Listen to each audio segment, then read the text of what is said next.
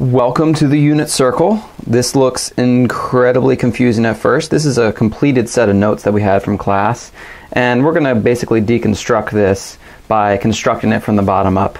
What we need to do is go back and provide some background knowledge before you understand what's going on here. There's actually some other videos of people explaining what this is, how it works, that I'm going to link to in the end. But first, what we need to go back to is a geometry concept. Alright, so in geometry class, we learned something about trigonometry, which was SOHCAHTOA, was the SOHCAHTOA, and that was the way that we remembered that the sine of an angle is equal to the ratio of the opposite side over the hypotenuse. Remember, the hypotenuse is always opposite the 90-degree angle, right? So these are just some notes from my geometry class, and what we did is we just kind of highlighted. We were talking about sine of an angle, so it depends, the angle that we're talking about matters. So if I'm taking sine of this angle 55 degrees, that is going to be equal to this opposite side. I'm highlighting the opposite side just so we all understand what we mean when we say opposite side of the angle that we're talking about. So if I was talking about a different angle, it would be a different opposite side. The hypotenuse is always going to stay the same though. So same thing here, we have the cosine of an angle. Here's the adjacent side, and notice I'm still highlighting the one, it looks similar to that one, but now we're talking about this angle, that's why this is adjacent. And then the tangent was the opposite over the adjacent. So that should all be a review. SOHCAHTOA, right?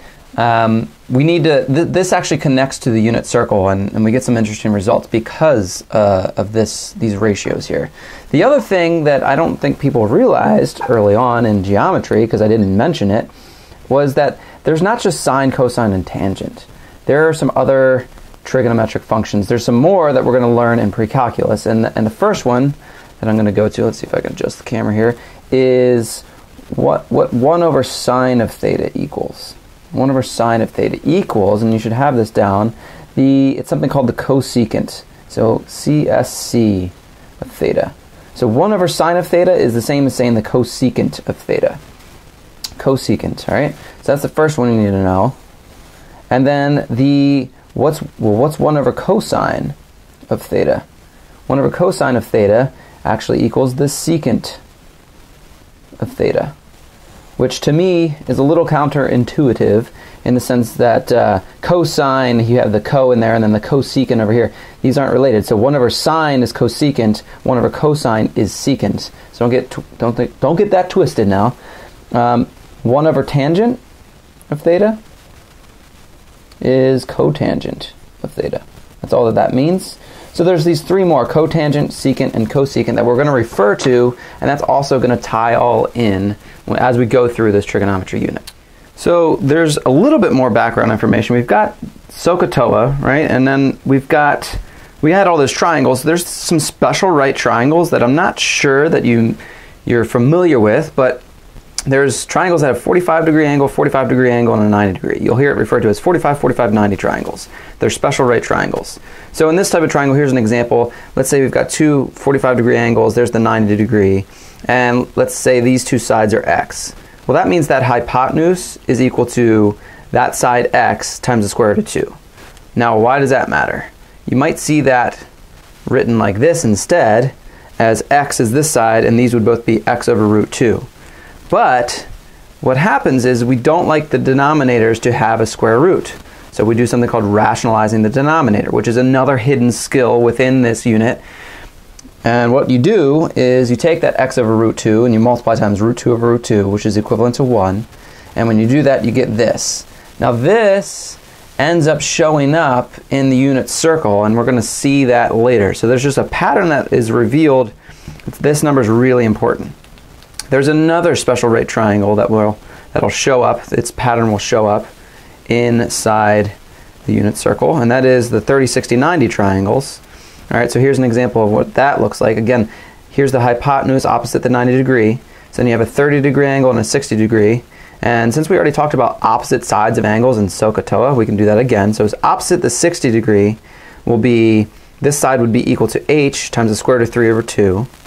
And opposite the 30-degree will just be 1/2 of the hypotenuse Right? So they're all derived from the Pythagorean theorem. We're not going to derive those. And we connect these to special right triangles to reveal several patterns. There's all kinds of little patterns. There's ways to remember the unit circle. But those numbers, the square root of 3 over 2, 1/2, and root 2 over 2, all show up in the unit circle. And those are they're just going to repeat over and over and over again. And that's where they're coming from. So we'll see why between this combination and SOHCAHTOA in a second. Alright, so now we're back to the unit circle as it's completed, right? This is a completed version of that. And I just want to point out that square root of 3 over 2 we saw, the 1/2 we saw, the square root of 2 over 2, we saw those three inside the special right triangles, right? And those all show up because we've got those 30 degree, 45 degree, 60 degree, 90 degree angles within here. So you might not see this. You might look at this and say, oh, it's a circle. There's a bunch of radii, I should say.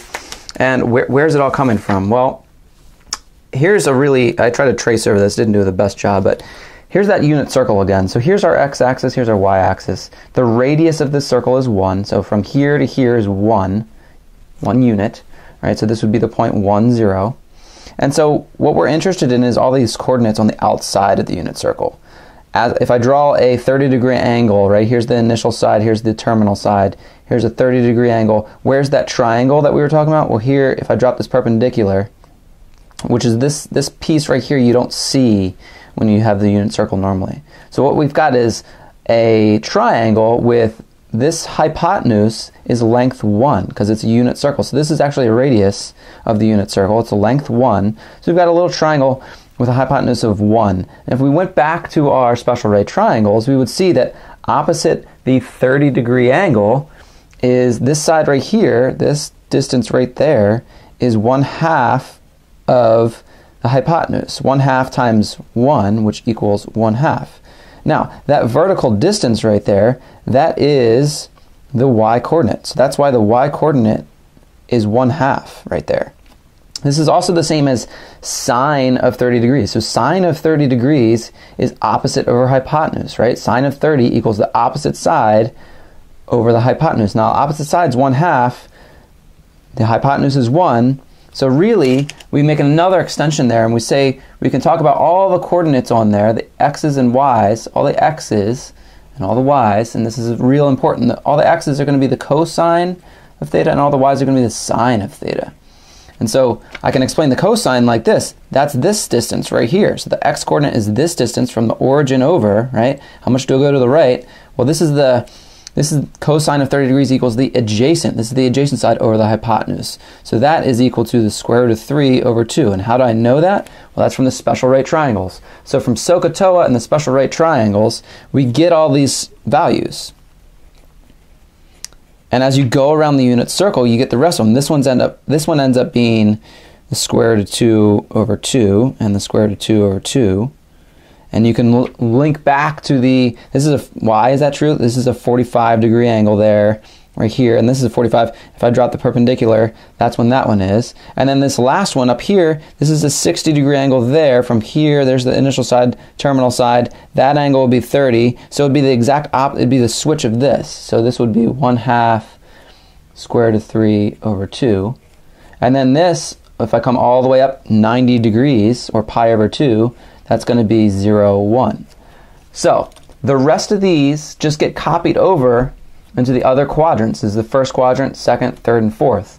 So what I'm going to do here is I'm going to pause. I'm going to put a link to a better video, honestly, quite frankly, for how this is deconstructed. So some of the content will be repeated, but I like the way that this woman explains it a lot better than the way I do. Hopefully that just gives you a little bit of background as to how this was constructed.